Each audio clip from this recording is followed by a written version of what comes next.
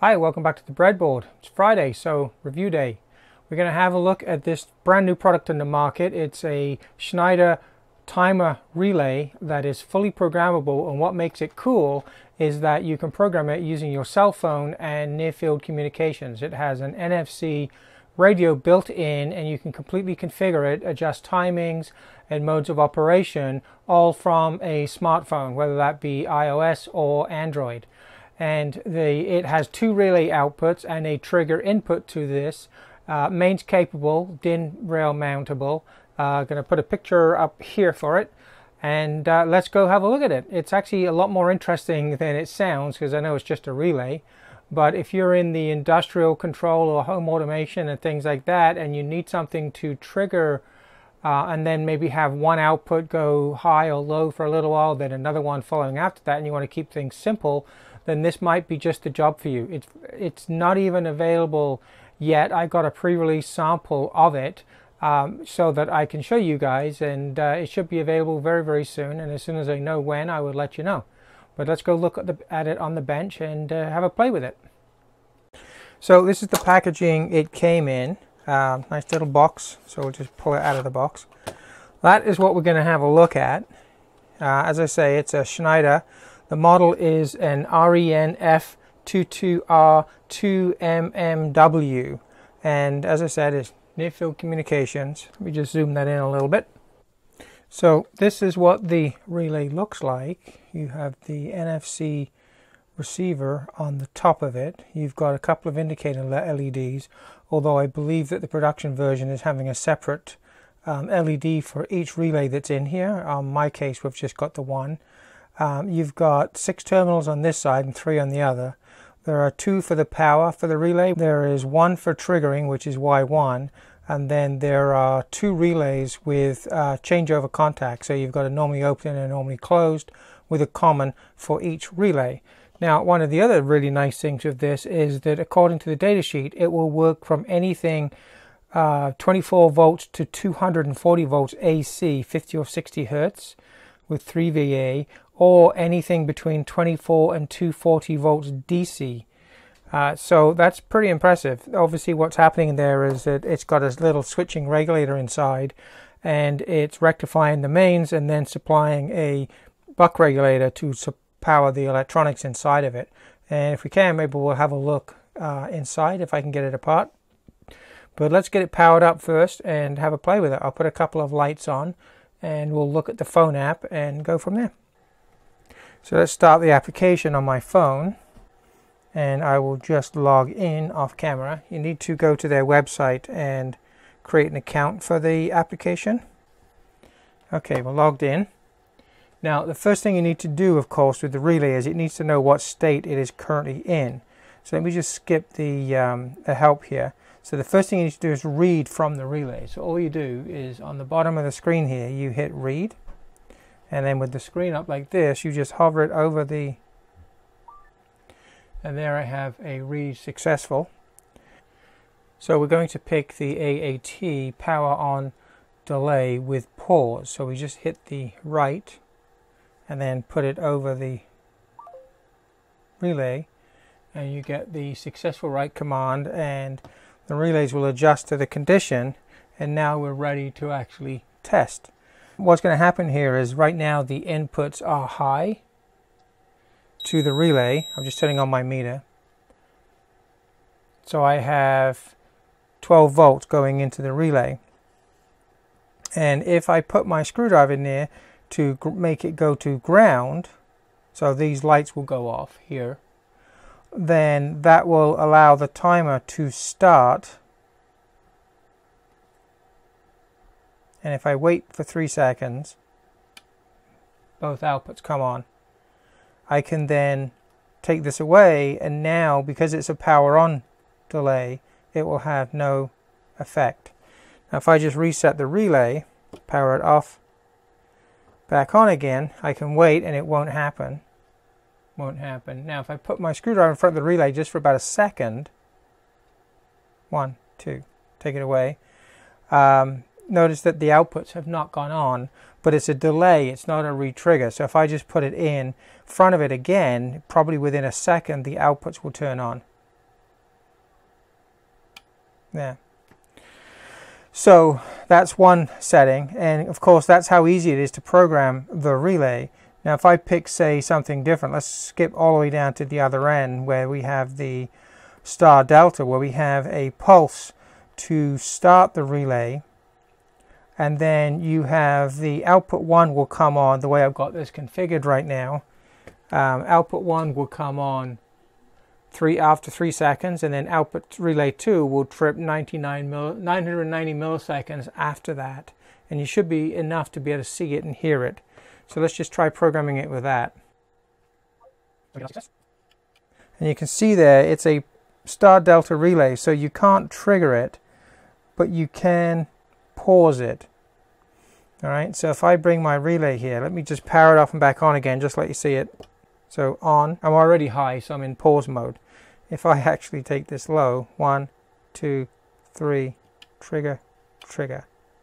Right, and if I redo this, the input's still low, 1, 2. Now if I take my input high, okay, I'm now in the portion of this where we're here. So it's in a pause mode, so it's actually going to delay the starting. So if I re-trigger this with the power, you can see I can leave it for as long as I like and it's not going to start. It's gone beyond the 3 seconds now. And if I simply put my screwdriver in front of here, 1, 2, 3, 4, and there you go. And to change the time, it's as simple as coming in here, let's just change the number of seconds, so we'll make it 10-second delay. So then you just need to write that to the relay, so we say write, and again we put it near the relay, let it write to it, success, and now it's ready for the next time. So if I put this in to hold it for the delay, and I recycle the power, right, it's going to go 10 seconds this time. A little relay actually pulses once a second as it counts down, there. Okay. Now if I of course do this without the sensor tripped, then it's going to be in pause mode and it's going to wait. Right, and you notice that the relay is not counting down. See, the relay light is off. So if I now put my screwdriver in front of the sensor, 1, 2, 3, 4, 5, 6, 7, 8, 9, on. So that's completely changed the configuration now of this relay, and all I've done is waved my phone over it.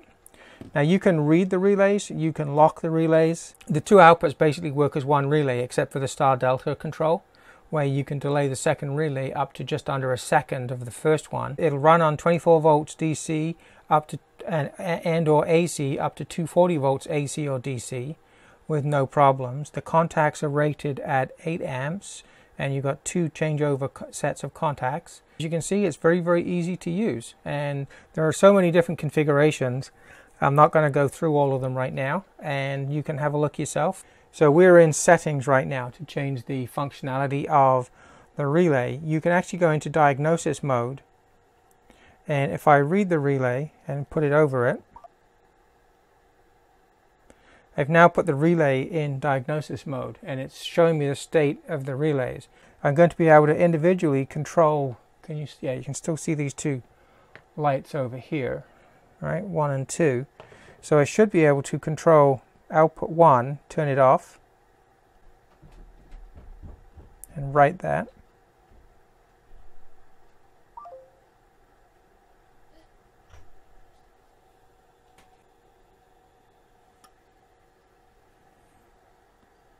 Now if I can tell it to turn off relay 2 in the same manner, write that, relay. Okay, that's written successfully. And now that one's gone off. So you can manually control the two relays independently. Let me just go back to the delayed power on with pause, and we'll write that to the relay.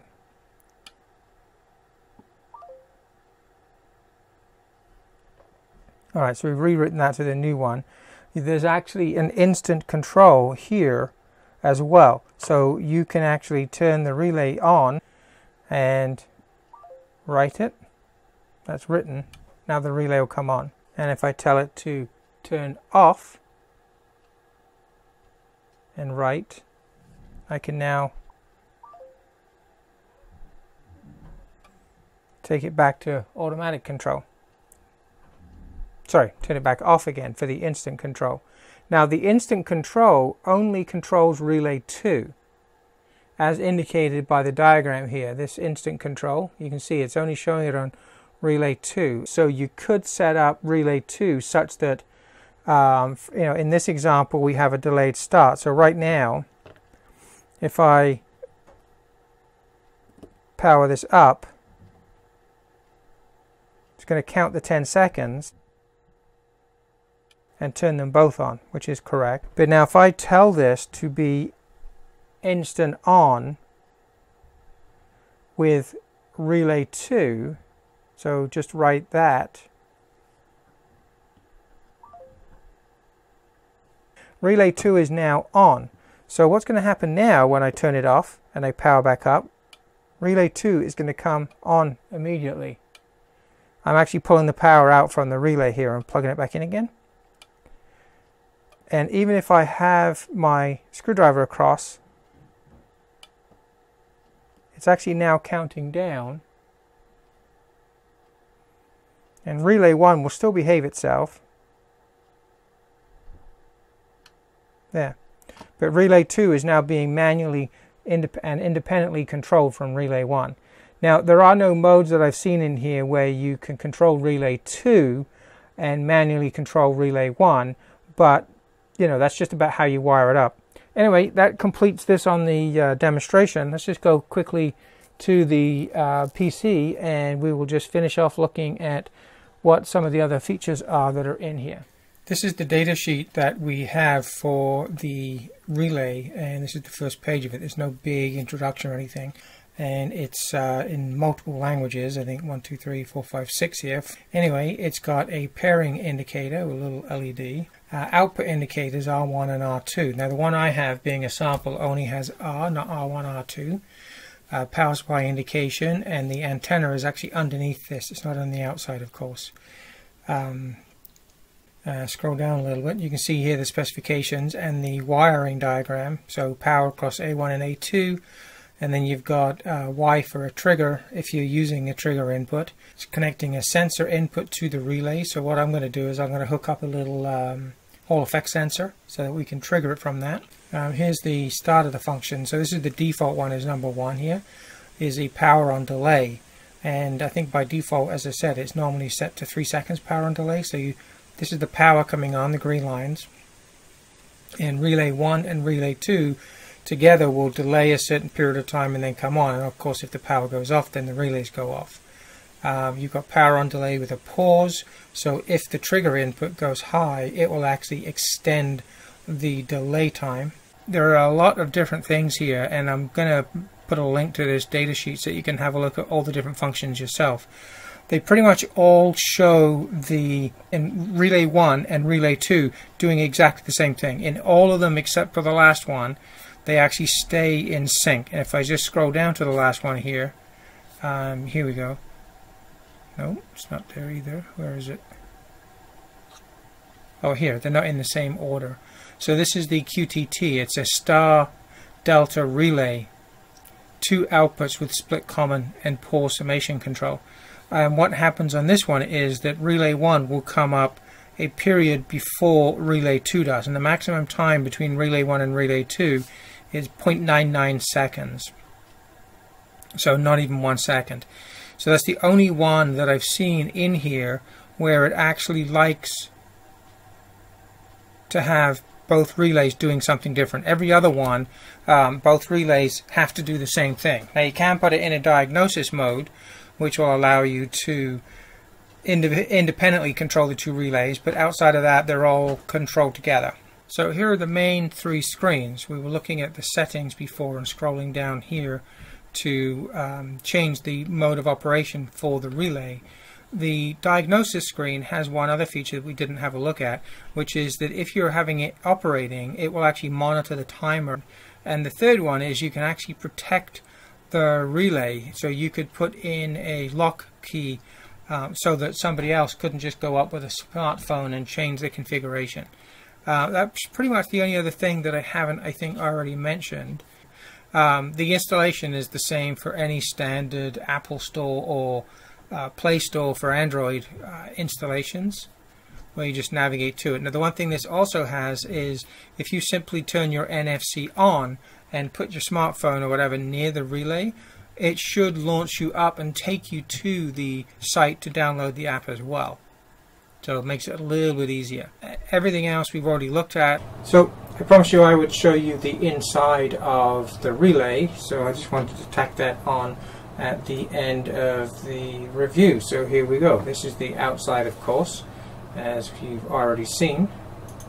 So this is with the backside cover removed. You can see some transistor drivers here, rectifier up here and down here. I believe this is the one down here for the mains, and as you can see here, there's a guard gap been cut into the PCB for a bit of extra protection from the mains. I think there's a lot of power supply circuitry down here as well, like a buck boost kind of, well, probably just a buck converter or something, fairly traditional kind of power supply. As you can see here, this is a prototype that I have, so the one that you will get when you start buying these in production probably will be a little bit different. Surface mount technology. The NFC board is actually connected on the top edge here, as you'll see in a moment, and it's parallel to the top surface of the board. So let's move along here. You can see I don't see any bodges or anything on here, which is quite nice, even though this is a pre-production board. Same thing, just a bit zoomed out. So here's the other side of the board. This is the main microprocessor, microcontroller that's going to be driving it. There is a picture in a minute with a bit closer detail. I haven't looked up the processor yet or anything.